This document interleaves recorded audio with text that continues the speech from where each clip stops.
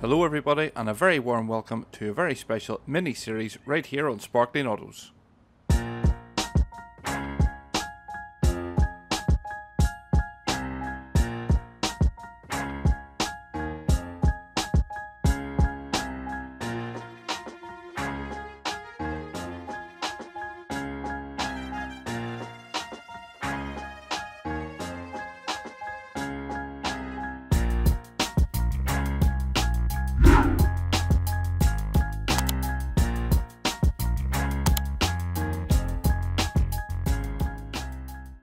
Yes, hello and a very warm welcome back to the Sparkling Autos YouTube channel. Something very different over the course of the next few videos.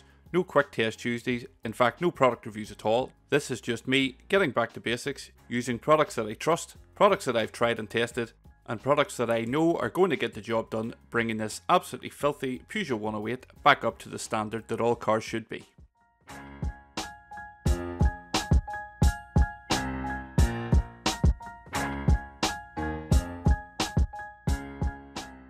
And a very brief backstory on how the car has ended up in this condition, despite the fact that, believe it or not, it actually only has around 5,000 miles on the clock. Well, before the comment section is filled with people asking how an owner can let the car get this bad, I should explain that the car is actually owned by a family member, one who quite frankly isn't physically capable of cleaning the car themselves, and they have asked me on numerous occasions if I would be able to do it for them. But as they fully understood, and of course as many of the regular viewers will know, over the past 12 to 18 months I have had other commitments outside of the channel which have had to take priority. However, on a positive note, all of that extra time has simply allowed even more moss to grow in the car.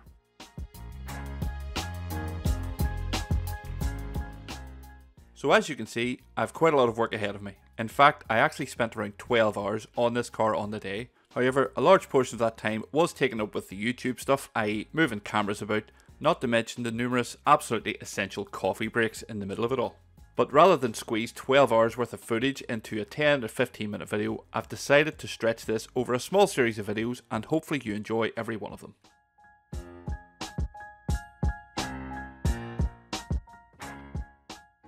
So we're going to start off with the engine bay, which despite the condition of the outside of the car actually isn't really all that bad. It just needs a quick going over and that's exactly what we're going to do.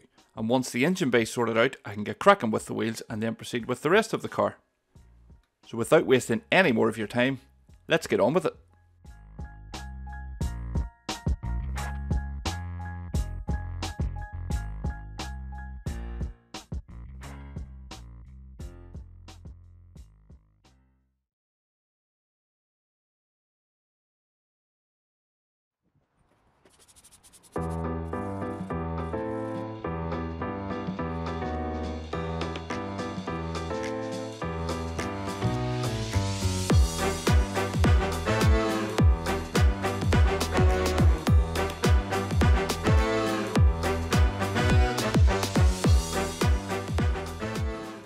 So as I said in the introduction, despite the condition of the outside of the car, given the fact there's only around 5,000 miles on it, the engine bay wasn't really too bad. So I've just gone over it with a bit of Auto Glim engine and machine cleaner and an old brush, and then I'm going to rinse it off gently with the garden hose.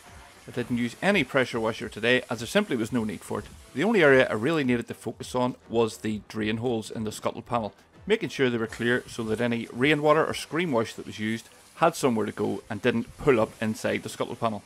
Now thankfully on this occasion, as I usually find to be the case, the cleaning chemicals alone, along with a bit of added water pressure, was more than enough to clear these holes, as you can see.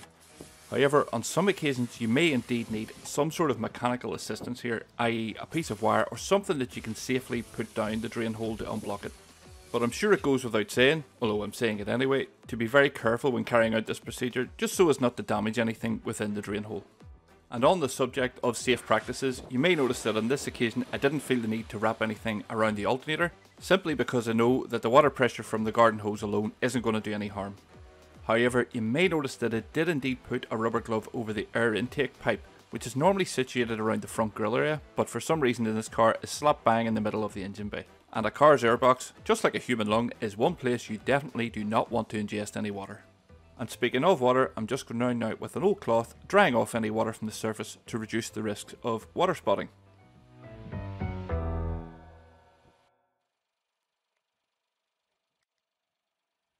And there we are, job done. So in real time that was actually only about 5 minutes I spent on the engine bay, and you can see the difference it's made. It might not have been too bad to begin with, but even just 5 minutes with a ready to use product and it's made a heck of a difference, especially now that we can actually see where those drain holes were.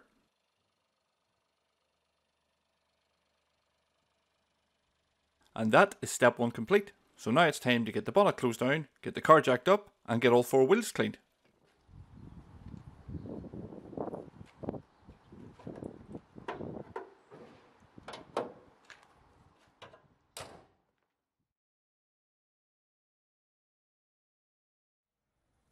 Onto the wheels now, and whilst I'm not actually reviewing products, I'll briefly explain what I'm using. So first of all, there's a bucket made up with some Garage Therapy 1 wheel shampoo, some Auto Brake Direct wheel and tyre cleaner mixed to 2:1, and although that product is more than capable of cleaning tyres, I'm also going to use another favourite of mine, Auto Glance Rebound.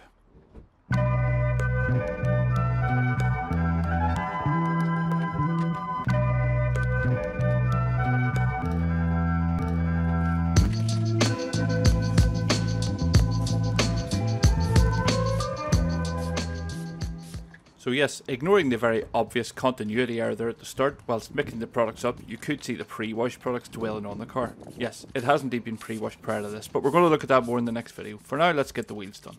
So I've sprayed the Auto Glance Rebound onto the tyres, let it dwell for a minute whilst I then sprayed the wheel, and we're now going to give the tyre a good scrub.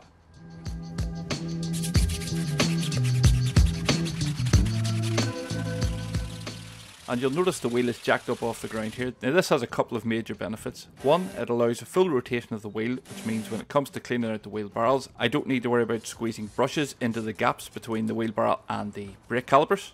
And the second major advantage is it's much easier on the wrists if you can just turn the wheel to suit where you are, rather than have to constantly twist and angle your hands and wrists to suit the shape of the wheels.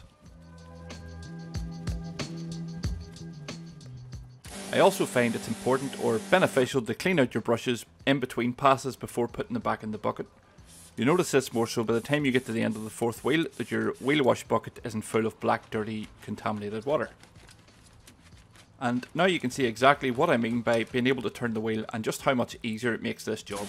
I'm not having to turn my arms or wrists into any funny angles, and I just find this a much more efficient way to clean the wheels.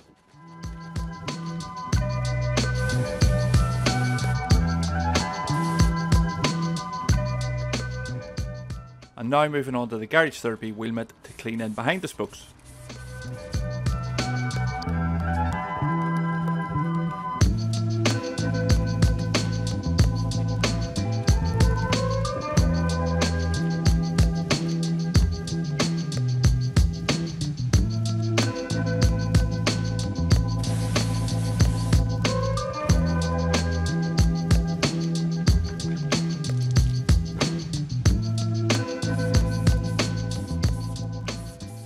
Onto the arches now, and I will openly and honestly admit my schoolboy error here, in that when I was doing the pre-wash I mentioned earlier, I hadn't jacked the wheel up at that stage and only give in around the arches a quick blast out. Now ordinarily this probably wouldn't be an issue, but I think I just underestimated how much muck there would be in around the top of the arch, as we're about to find out.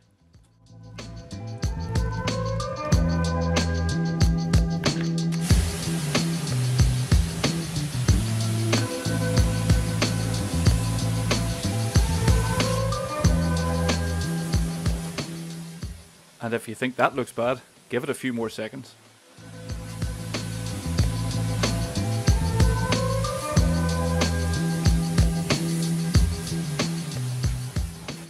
There's nothing like squirting 2 years of road muck over a wheel you've just spent 5 minutes cleaning. But thankfully it's wet enough and it easily hoses off, no harm done.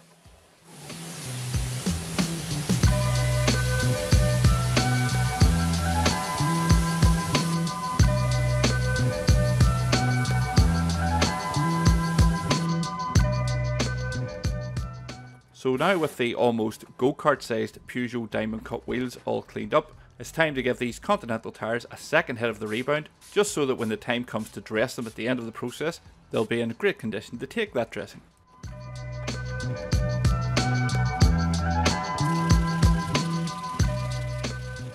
And there we are then, so when the foam's all white, the tyres are alright.